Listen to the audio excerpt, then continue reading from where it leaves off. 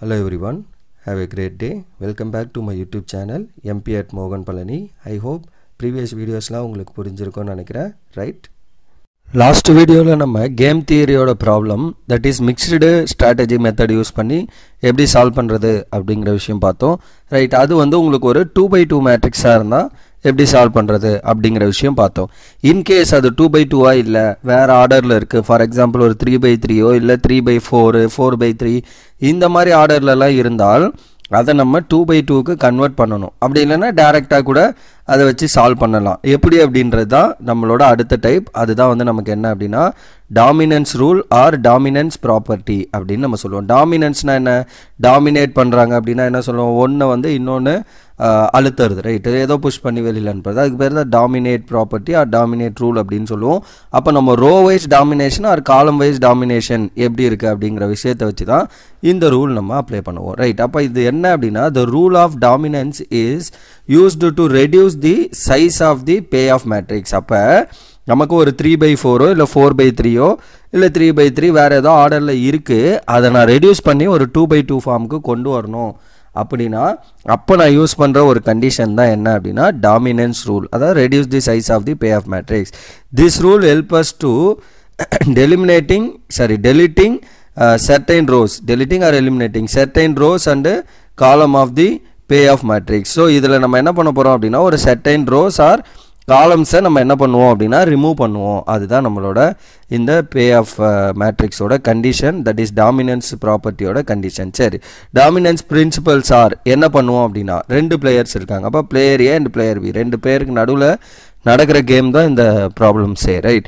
So game A, that is player A, if each element in row, that is R1, is less than or equal to corresponding elements in another row R2. So இப்போ R1 and R2 or R1 R3 R2 R3 இந்த மாதிரி நமக்கு ஒரு 3 row 4 row இருக்கும்.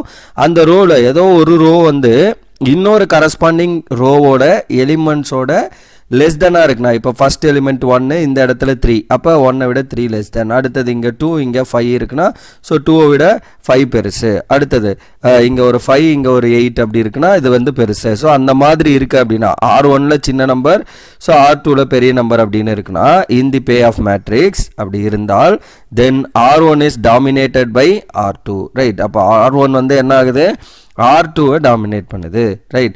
So it's less than or equal to the corresponding elements of the another row R2 இருந்ததுன்னா R1 is dominated by R2. therefore நம்ம என்ன பண்ணோம் அப்படின்னா R1 can be deleted from the pay of matrix. எது லெஸ்ஸா இருக்கோ அதை நம்ம டெலீட் பண்ணிடணும் ரோல, ரைட்? ஸோ நான் பின்னாடி டீட்டெயில்டாகவும் சொல்லியிருக்கேன், இதை என்ன பண்ணணும் அப்படின்னு சிம்பிளாக சொல்லியிருக்கேன், அது என்னன்னு பார்த்துக்கலாம். ஸோ ஃபார் பிளேயர் பி என்ன அப்படின்னா if each element, playerனா என்னது, b என்னது, column wise இருக்க entries, right?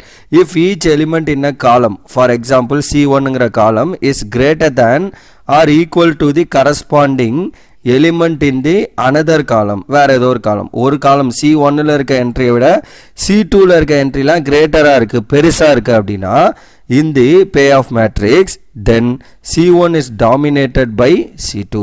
so அப்ப C1 தான் சின்னது, அது வந்து C1 is dominated by C2.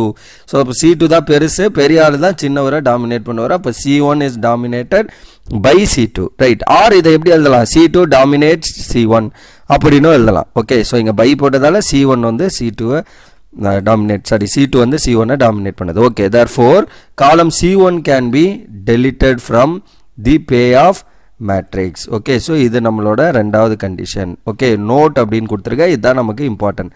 So இங்கே சிம்பிளாக மேலே பேசின ரெண்டு விஷயத்தையும் சொல்லியிருப்பேன். For row wise, okay, delete the minimum row. இப்போ நம்ம ரெண்டுத்துல ரோ வைஸ் காலம் வைஸ் செக் பண்ணுவோம். ரோல எது சின்ன ரோவோ அதை நம்ம delete பண்ணிடணும்.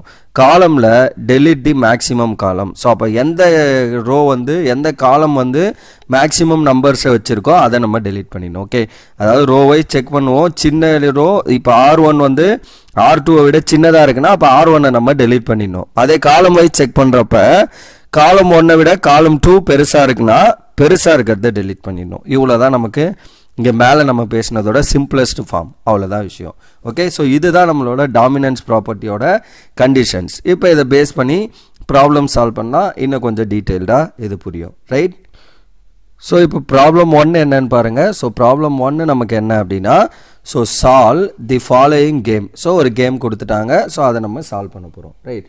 So solve the following game with player B and player ஏ, ரெண்டு பேருக்கு நடுவில் game. A1 A2 A3 B1 B2 B3 அப்படின்னு கொடுத்துட்டாங்க. ஸோ அதோட என்ட்ரிஸ் 172 627 616. இப்போ நான் ஃபஸ்ட்டு ஸ்டெப் என்ன பண்ணணும், இது பேலன்ஸ்டா, அதாவது ரோ மினிமம் மினிமேக்ஸும் மேக்ஸிமினும் ஈக்குவலாக இருக்கா அப்படின்னு செக் பண்ணணும். அப்போ ஃபஸ்ட்டு கிவன் மேட்ரிக்ஸ் எழுதிக்கிறேன், ரோ மினிமம்.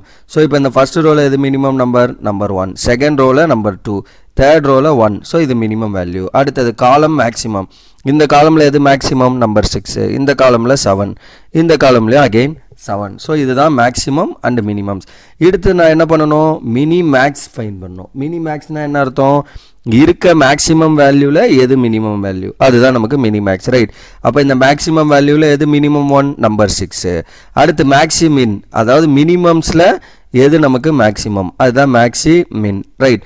அப்போ இதில் எது மேக்ஸிமம் நம்பர் 2. ரெண்டும் ஈக்குவலா, டெஃபினெட்லி நாட். ரைட். அப்போ mini max is not equal to maximin. அப்போ ரெண்டுமே ஈக்குவலாக இல்லை. அப்போ என்ன ஆகுது, saddle point does not exist. அப்போ சேடில் பாயிண்ட் எக்ஸிஸ்ட் ஆகலைன்னா நம்ம என்ன பண்ணோம், டாமினன்ஸ் ப்ராப்பர்ட்டியை யூஸ் பண்ண போகிறோம். ரைட். சின்ஸ் நம்மளோட மேலே இருக்க மேட்ரிக்ஸில் பார்த்தீங்கன்னா, okay, so R3 is dominated by R2. எங்கே R3? ஸோ R3 என்ட்ரிஸ் பாருங்கள், 1 6 1 6. இங்கே வந்து என்ன 1 7 2 இப்படி இருக்குது. ரைட். அப்போ R3 R2 ரெண்டு என்ட்ரிஸ் எடுத்துக்கிறோம். So rho 1 row 2 row 3 3 rose இருக்குது. இதில் ஏதாவது ஒரு ரோ இன்னொரு ரோவை டாமினேட் பண்ணியிருக்கா அப்படிங்கிறத நம்ம செக் பண்ணோம். ஓகே, அதுதான் நம்மளுக்கு ஃபர்ஸ்ட் கண்டிஷன். இப்போ இங்கே பாருங்கள் R3, ஸோ இங்கே 6 இங்கேயும் 6 ஈக்குவலாக இருக்குது R2வில். ரைட். இப்போ ஃபஸ்ட் என்ட்ரியை செக் பண்ணுறேன்னா 1 விட 6 பெருசு. ரைட். பட் என்ன பண்ண முடியாது, இதை எழுதிக்கலாம். ஓகே. பட் இங்கே பார்த்தீங்கன்னா 7 வந்து 1 விட பெருசு. அப்போ இது ரெண்டுத்துக்கும் R1க்கும் R3க்கும் நம்ம கண்டிஷன் பேச முடியாது. இப்போ R2க்கும் R3க்கும் பேசலாமா பாருங்கள். ஸோ 6 6 ஈக்குவலாக இருக்குது. ஈக்குவலாக இருந்தாலும் பேசலாம். அண்டு 1 விட 2 பெருசு, எஸ் பேசலாம். 6 விட 7 பெருசு. அப்போ R2 வந்து R3 விட பெரிய எலிமெண்ட்ஸாக இருக்குது. ஸோ அதுதான் நம்ம என்ன பண்ணுறோம், so R3 is dominated by R2. ஏன்னா R2 தான் பெரியவர், R3 வந்து சின்னவர். ரைட். இதை விட சின்னதாக ஈக்குவலாகவும் இருக்கலாம். இதை விட இதை தான் பெரிய பெரிய நம்பர்ஸ். ஸோ அப்போ நம்ம என்ன எழுதுகிறோம், R3 is dominated by R2. அதுதான் நான் இங்கே எழுதியிருக்கேன். 6 1 6 அதை விட இது ஈக்குவலாக இருக்குது. ஸோ இதை விட இது கிரேட்டர், இதை விட இது கிரேட்டர். அப்போ நான் என்ன பண்ணோம், சின்னது யாரோ அதை ரிமூவ் பண்ணிடணும்னு சொன்னோம் ரோல். கரெக்டாக. அப்போ யார் நம்மளுக்கு சின்ன ரோ, இதுதான் சின்ன ரோ. ஸோ அப்போ அதை டெலீட் பண்ணிங்கன்னா இவர் ரிமைண்ட் வித் என்ன, அப்போ ரிமூவ் R3. ஸோ அப்போ R3யை ரிமூவ் பண்ணிட்டு ரிமைனிங் எழுதணும். ஸோ 172 627 வந்துடுச்சு. அவ்வளோதான், முடிஞ்சது. ரைட். இப்போ அகெயின் இதை என்னால் எவ்வளோ ரெடியூஸ் பண்ண முடியுமோ அந்த அளவுக்கு நான் ரெடியூஸ் பண்ணிகிட்டே போகணும். காலம் ரோ வைஸ் பார்த்துக்கிட்டே போகணும். ஸோ ரெடியூஸ் பண்ணி சிங்கிள் மேட்ரிக்ஸ் 1 by 1 மேட்ரிக்ஸாக கொண்டு வந்தால் அதுவே வேல்யூ ஆஃப் தி கேம் ஆயிரும். இல்லை இதை ரெடியூஸ் பண்ணி 2 by 2 மேட்ரிக்ஸ் வச்சுட்டு அதுக்கப்புறம் முன்னாடி நம்ம மிக்ஸ்டு ஸ்ட்ராட்டஜிஸ் லாஸ்ட் வீடியோவில் பார்த்தோம்ல, ஸோ அதை வச்சும் நம்ம சால்வ் பண்ணலாம். இப்போ பாருங்கள், அகெயின் 1 விட 7 பெருசு, பட் 6 விட 2 சின்னது. அப்போ இந்த ரெண்டு காலம் நம்ம பேச முடியாது. அடுத்து 1 விட 2 பெருசு, 6 விட 7 பெருசு. அப்போ இதையும் பேசலாம், C1யும் C3யும் பேசலாம். அதான் இங்கே சொல்லியிருக்கேன். 2 is greater than 1 and 7 is greater than 6. அப்போ C1ம் C3லையும் தான் நமக்கு டாமினேஷன் இருக்குது. அப்போ C3 is dominating C1. Right. அப்போ C3 தான் பெருசு, பெரியவர் தான் சின்னவரை டாமினேட் பண்ணுவார். அப்படி வச்சுக்கோங்க. இந்த வார்த்தை எழுதுறது முக்கியம். ஓகே, யாரை டாமினேட் பண்ணுறாங்க, C3 is dominating C1.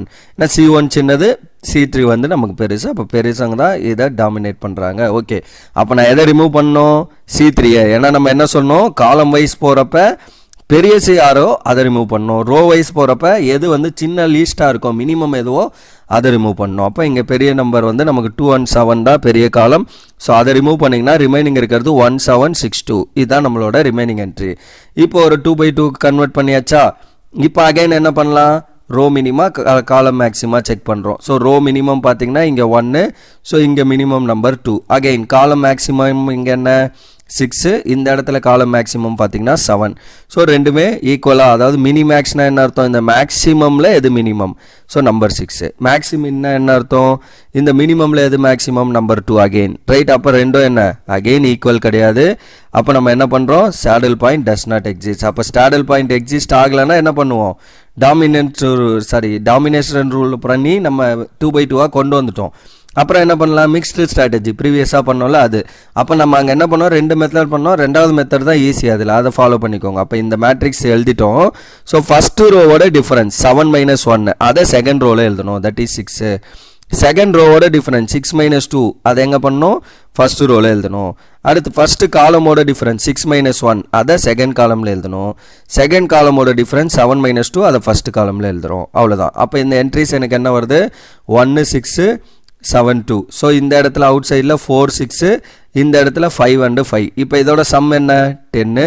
So இதோட சம்மும் நமக்கு 10. அப்போ என்ன பண்ணணும், 4 divide by 10, 4 out of இந்த 10. அடுத்து இது என்ன, 6 out of this 10. அப்போ 6 by 10. அடுத்து இது என்ன, 5. So 5 out of 10 or 5 out of 10. அவ்வளோதான் இந்த வேல்யூ. ஸோ இப்போ நம்ம என்ன பண்ணலாம், இதை 2 டேபிளில் கேன்சல் பண்ணி எழுதினாலும் சரி. ஸோ அப்போ இதை என்ன பண்ணலாம், 2/5 அப்படின்னு எழுதினாலும் சரி, ஆர் 3/5 அப்படின்னு எழுதினாலும் சரி, ஆர் இது வந்து என்ன 1/2 1/2ன்னு எழுதினாலும் there is no problem. இல்லைனா அப்படியே கூட வச்சுக்கலாம். ஓகே, அப்படியே வச்சோம் நம்ம சிம்பிளிஃபை பண்ணலாம். அப்படியே வச்சிங்கன்னா value of the game find பண்ணுறதுக்கு ஈஸியாக இருக்கும். அதனால் நான் டேரெக்டாக அப்படியே வச்சுருப்பேன். ஸோ ஆப்டிமல் ஸ்ட்ராட்டஜிஸ் என்னென்னது, ஏங்கிறது ரோ வைஸ் போகிறது. அப்போ ரோ வைஸ் போனீங்கன்னா இங்கே 4/10 and 6/10. இல்லை நீங்கள் அதை டிவைட் பண்ணி 2/5 3/5ன்னு எழுதினாலும் there is no problem. And B காலம் வைஸ் வந்தீங்கன்னா 5/10 and 5/10. இதை நீங்கள் சிம்பிளிஃபை பண்ணி 1/2 1/2ன்னு எழுதினாலும் there is no problem. Value of the game, what is the value of game? So first அந்த ரோலேருந்து ரோக்கு நேராக இருக்க ஃபஸ்ட்டு என்ட்ரி, ரைட்? அப்போ இங்கே 4/10 4/10 into 1 ப்ளஸ் 6/10 into 6. ஸோ அதான் நம்மளோட கண்டிஷன். அப்போ 4/10 into 1 plus 6/10 into 6. அப்போ என்ன வரும், so 4 into 1 4. So 4/10 6 6 are 36 plus 36/10. அப்போ டிவைடில் 10 காமனா.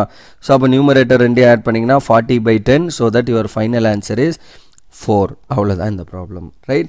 ஸோ இப்படி தான் நம்ம என்ன பண்ணுவோம் அப்படின்னா டாமினேஷன் ப்ராப்பர்ட்டி யூஸ் பண்ணி, டாமினன்ஸ் ப்ராப்பர்ட்டி யூஸ் பண்ணி ப்ராப்ளம் சால்வ் பண்ணும். ஓகே, ஸோ இந்த டாமினன்ஸ் ப்ராப்பர்ட்டி ஆக்சுவலி எதுக்காக யூஸ் ஆகுது, இந்த மாதிரி இருக்குது. இதோட ஆர்டர் என்ன, 3/4 சாரி 3/3. இந்த மாதிரி 3/3 இருக்கிறத நம்ம 2/2க்காக ரெடியூஸ் பண்ணுறோம். அந்த பே ஆஃப் மேட்ரிக்ஸை ரெடியூஸ் பண்ணுறதுக்கு யூஸ் பண்ணுற ஒரு கண்டிஷன் தான் நமக்கு என்ன அப்படின்னா டாமினன்ஸ் ப்ராப்பர்ட்டி.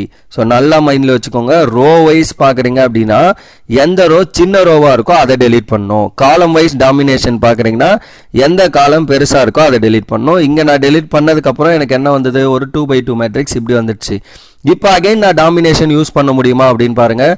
1 விட 6 பெருசு, பட் 7 விட 2 சின்னது. ரோ வைஸ் போக முடியல. காலம் வைஸ் 1 விட 7 பெருசு, பட் 6 விட இது பெருசு. அப்போ என்னால் இங்கே வந்து என்ன பண்ண முடியல, அகெயின் டாமினன்ஸ் ப்ராப்பர்ட்டியை யூஸ் பண்ண முடியல. இன்கேஸ் அகெயின் யூஸ் பண்ணுற மாதிரி இருந்ததுன்னா யூஸ் பண்ணி ப்ரொசீட் பண்ணி லாஸ்ட்டாக சிங்கிள் 1/1 மேட்ரிக்ஸாக கொண்டு வந்து அதுவும் வேல்யூ ஆஃப் தி கேம் அப்படியே எழுதலாம். Okay, that is also procedure. அது எப்படி அப்படிங்கிறத நம்ம அப்கமிங் வீடியோஸில் பார்ப்போம், ரைட்? So that's all. அடுத்த வீடியோவில் நம்ம இதை பேஸ் பண்ணி இன்னும் ஒரு 1 or 2 ப்ராப்ளம்ஸ் பார்க்கலாம், right? Thank you. Will see in the next